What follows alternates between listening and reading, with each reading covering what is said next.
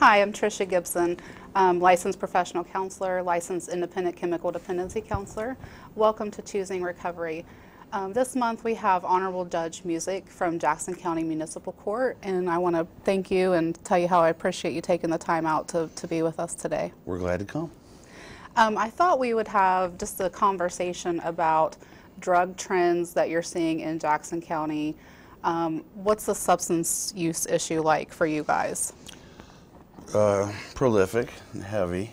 In all honesty, things just move very fast there. A lot of activity. Okay. Is there any certain drugs that you're seeing more of? Heroin, and definitely methamphetamine, the ice, the manufactured crystal ice, brought in, not the stuff shake and bake, homemade stuff out in the townships. Okay. It's all brought in from other cities. All right, so kind of transferred in. How are you seeing, being a judge in a court, how are you seeing how substance use is impacting criminal behavior? Well, it's the gasoline that drives the engine. It's behind 9 out of every 8 cases, is what I say. Sometimes when I give some talks, and people even correct me and say that, no, Judge, you mean 8 out of 9. No, I mean 9 out of 8. It's there. It's behind the scenes and everything. So it's pretty much impacting the majority of the cases you see? Oh, absolutely. Okay. Absolutely. Other than our run-of-the-mill minor misdemeanor traffic tickets, it's into everything. It's part of the OVI, more OVI, drug-related OVIs now than alcohol OVIs, much more. Even sometimes when you have alcohol, it's dual. And all the criminal cases have a drug role somewhere, whether it's domestic violence and too much alcohol, I still call that a drug, or combined with somebody's pain pills and things get really out of control. All the theft, practically all the theft is drug-based. The old days of seeing the theft, somebody coming in and stealing for actual food, very, very limited cases. Okay. Very limited kleptomania type theft.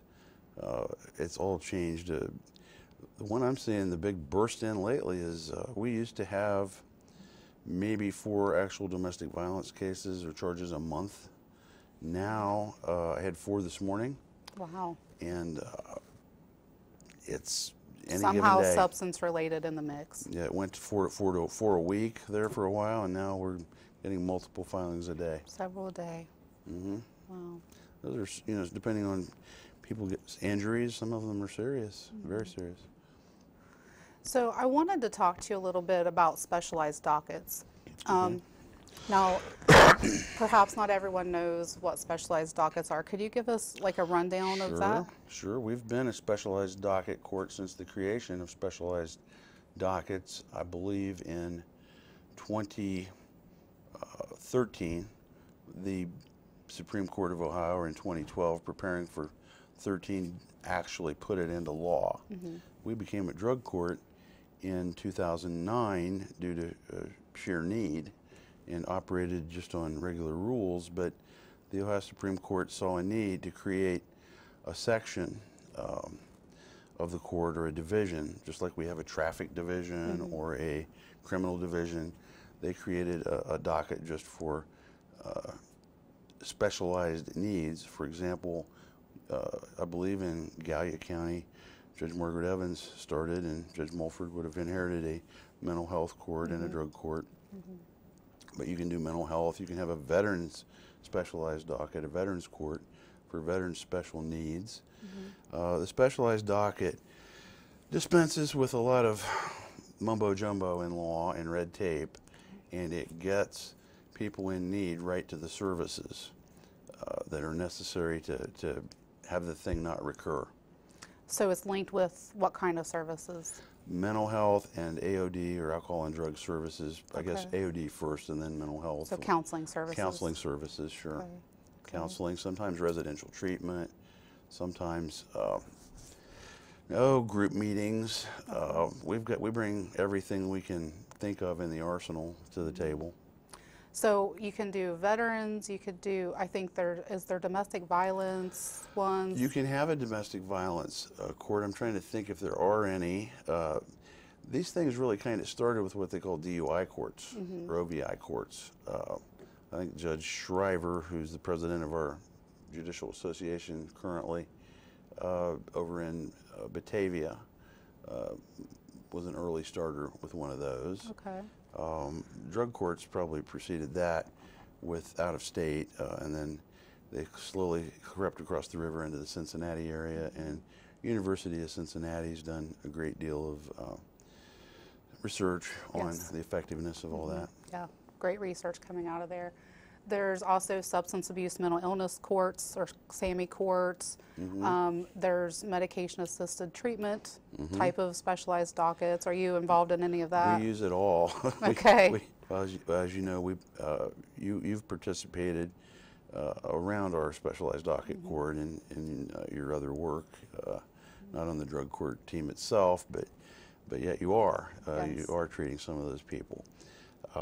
The MAT stuff we incorporated into our existing drug court because medicated assisted treatment is a big part of it to us, with whether it be a medication or the shot. We just call it the shot now, the Vivitrol shot, which is a non-narcotic solution that is injected once a month. I understand they're coming out with Vivitrol pills right now, but I like that monthly shot. It's out of the way for the month, and the person can go about their business and go to recovery. The only thing that bothers me about it is people who are doing well in recovery, they want to slip up and they'll reach for meth. Amphetamines. Because Vivitrol doesn't treat that. Doesn't treat methamphetamines, and we don't have a effective MAT treatment that I know of for meth. And we hope someday. But there's no shot that gets it all. No universal shot. And when the subject turns to the methamphetamine, they bear even closer watching and testing and monitoring. We test frequently in drug court, which is my specialized docket court, and repeatedly test.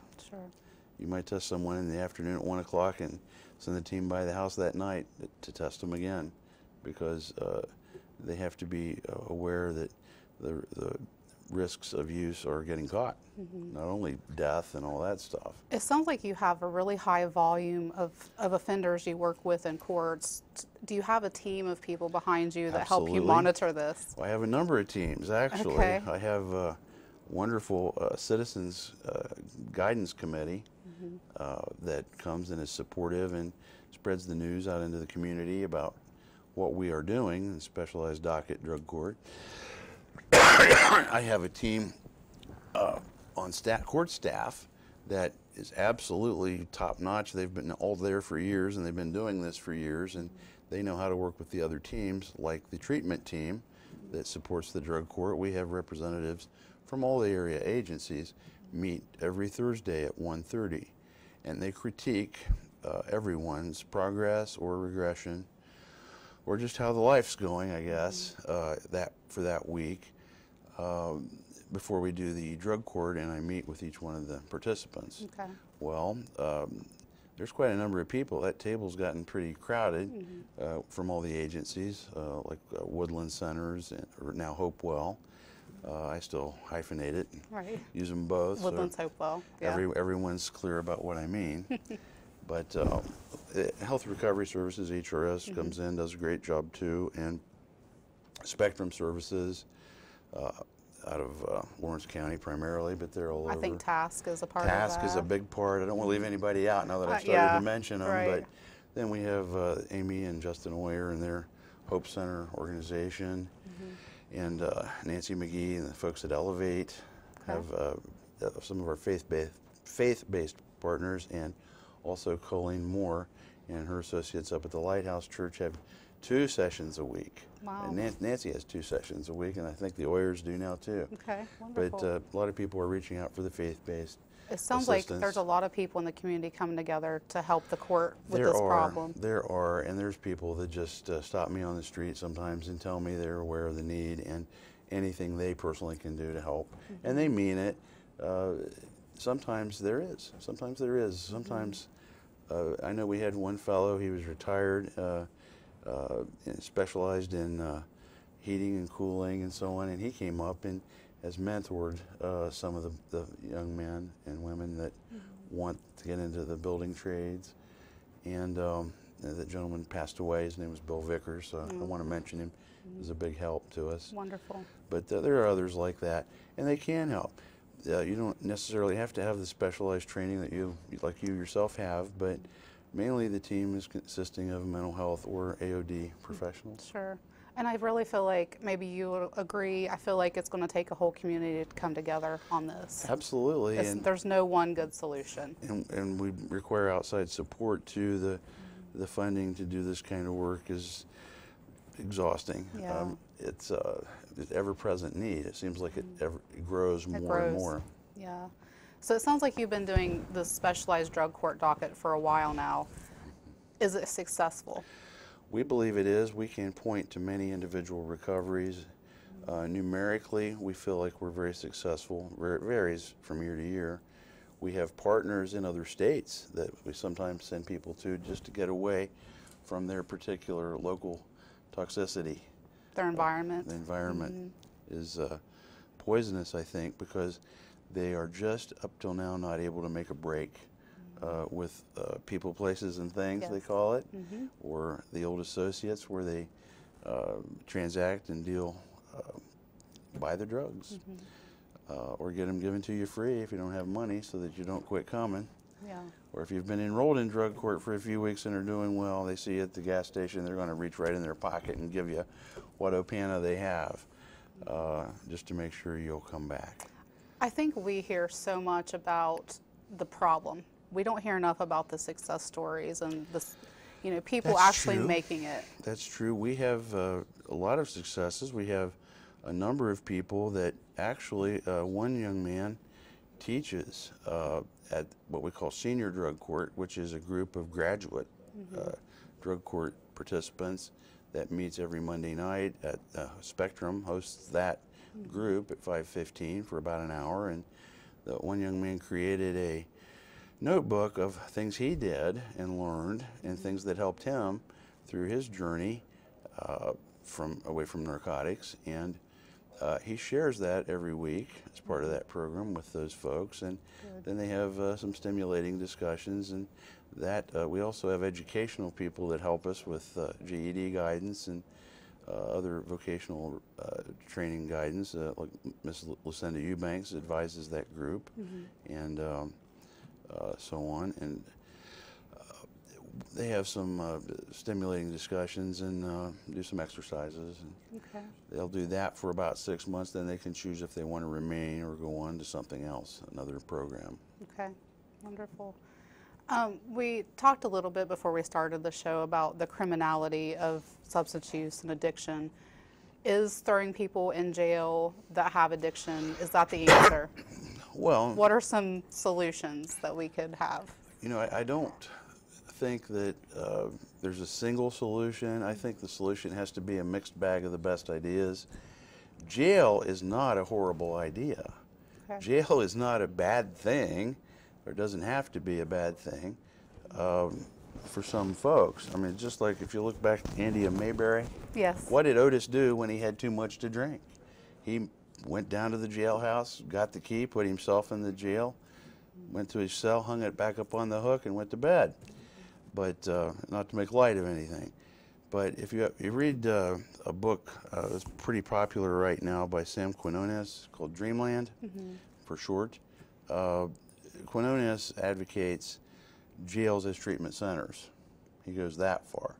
But the volume is so high, it has pounded almost exhausted the treatment center residential facility, or it's really not almost exhausted, it has by far exhausted the capacity that social services can take people in. And jails are exhausted also, the jail bed space. But jail is the only quick answer to someone who's using out of control. It saves the life immediately, it saves property, it gets everything under control. I'm sorry that maybe it's not the nicest place to go, but it preserves the status quo of life, property, and safety. Because there's a duty in, I'm sure, the court, the legal system, with police, there's a duty to protect. Absolutely. But at the same time, I think that there's a shift in mindset among the criminal justice community as a whole. They're more treatment oriented and they see the benefits of it. Well, yeah. But it's not always the answer. Some of, I mean, I should say in my generation, like I'm still a young guy, but my generation of judges, I think, we've all come to the bench with this mixed bag thinking, well, we certainly still need jails, but jails should be something other than what they are. And we need treatment centers. Now, if you could marry the two, see, the problem with America is if you look around the country, you really have a hard time pointing to misdemeanor treatment facilities that are fenced in. Well, as long as in the early stages of recovery, you know, in your work, that if you give unfettered freedom to an individual, they're going to be able to acquire their substance of choice. It's happened in drug court where you have parents coming to drug court, one parent or adult family member going everywhere with the drug-dependent participant and still coming in and testing high. Well, that's because the drugs were ordered to be placed on the windowsill of the bedroom or in the family home after dark, I guess, or something like that, or akin to that. But you know, if you could marry the jail and the treatment center together, you have the security of a jail-like security, and you have the treatment that's needed to get the person moving along over the hump. And at Jackson County, several of us elected officials are planning something like that. I don't know at what stage we're going to be at tomorrow when we meet again, but we hope to get some good reports from some of the one of the agencies that is looking at the factors to set that up with us, and slowly but surely we keep adding one or two elected officials all the time in favor of this alternative sentencing centers, what they're called. They are statutorily permitted in Ohio. There's only 2 right now, and they're run completely different from one another, but they're run according to the dictates of the community itself, because the community knows its own needs best. Sure. It just sounds like something that's statutorily ideal for us at this time. And it sounds like you're seeing that, you know, the jail structure or how we have it currently, it's meeting the need, but we could do better. And so we're coming up with plans. We're meeting the need, but at a great, great cost. It's exhausting the city, village, and county treasuries, all of them, to maintain the meeting of the need. And as we meet the need, I don't know, I do know that we could make so much better showing in meeting those needs. We could, you got to realize there's certain levels of priority we can go to, but we could possibly, with more space, we could reach deeper or earlier into the drug dependence becoming more addicted, and do intervention, prevention, education early. All the school kids should get some type of educational prevention, because if that would be the cheapest and best right there. Prevention. And I know Health Recovery Services has been really great in the area of providing prevention in the schools. They are, yeah, they're just one group really known for that. Yeah. And that's awesome stuff. That's the cheapest and best and most marvelous answer. Most effective. Yeah. Right, most effective. Everybody can agree if they think about it. But, you know, I think we're meeting a need. I think there are more needs that can be met with going earlier and cutting some of this off. But I guess to deal with the vast batch of problems and folks we have right now, there has to be some type of invention of alternative sentencing. Because a lot of people won't treat until they're compelled to do so. This is America. You've got the Bill of Rights. You've got all those freedom amendments. You know, in the First Amendment alone, I should stop and count them. How many freedoms you have in the First Amendment by itself? Yeah. And my goodness, they have such freedom of movement, freedom of association, freedom of access. that a drug-dependent person can make the most of those freedoms to freedom theirself right to death. Yeah. I know that treatment providers were kind of, mental health, we have the option if you're a licensed counselor or have the ability to hospitalize someone involuntarily. But when it comes to addiction, if we feel as though someone's putting their life in danger, we're very restricted on that. You and I have probably had many discussions about We that have, in the past. yes, we have. But, and I know that sometimes I've probably taken some heat in some circles for overtaxing the resources of the mental health beds, but that's just it. I don't look at what the resources are when I have a homicidal or suicidal or combination person that's going to hurt themselves or possibly someone in the community. Right. I don't have the luxury to go over here and say, well, let's see, we're going to count the beds now. Yeah. But, and substance use does very much play a role in suicidal thoughts, homicidal thoughts. Well, substance abuse is, again, the gasoline that it doesn't make anything about mental health issues better. Right. It seems to compound them exponentially. So, no, the substance abuse thing has gotten probably mental health off track in planning and budgeting for the next several decades. I don't see how it wouldn't. Well, it used to be, we had our own old school of thought, when I first started in addiction counseling, and I don't want to make myself sound too old either, it was mainly alcohol and marijuana, and now we're into heroin and methamphetamines and all kinds of things. So it has changed quite a bit. And so the old school of thought was mental health and addiction are treated separately, and now we're learning that we need to treat them simultaneously. I don't think they can be treated separately effectively. They can't. I mean, it's a whole person, and they have that issue. I usually have whole people before me Yes. in the courtroom and or in the. And you can't really tease out, okay, that's mental health happening, or that's the addiction happening. It's. Well, the person's putting all those components together. They've, already got some mental health issues when they fuel up, and I think, of course, they're looking to escape their hurt of any particular type. And I remember when I was really starting to learn a lot about this stuff, I don't know if I know a lot yet, but I know more all the time. I asked Dr. Gay with HRS, I said, why this narcotic stuff, it's all a downer, right? They get in this euphoric state on the use of oxycontin, oxycodone. And he said, yes, that's an escape. And I said, well, now this meth stuff, it was new then. I must have been talking with him about 2010. Yeah. And he said, it doesn't matter what direction they go, it's about the escape. It goes up. Yeah. So just a different direction. Clients I've talked to and research I've personally done, people use substances to escape psychological or physical pain. That's the main reason why I think people start. And I think you may be right. I think the initial starting, some of them do it at parties and so on. And some of this stuff's so addictive now that, of course, we heard that about other drugs in the past, and I think it was probably some true then. But this is no exaggeration. This substances now, the use of them, produce that euphoric, addictive feeling from what's described to me by the users. And I talk with them right across the podium every day. It sounds like you have a really great community backing in Jackson. We do. They are so awesome. I know sometimes we try to get a building big enough to have an event for drug court. We'll call this or that church or so on. And I remember one time I thought, well, I'm going to go for the big one, and because we needed it.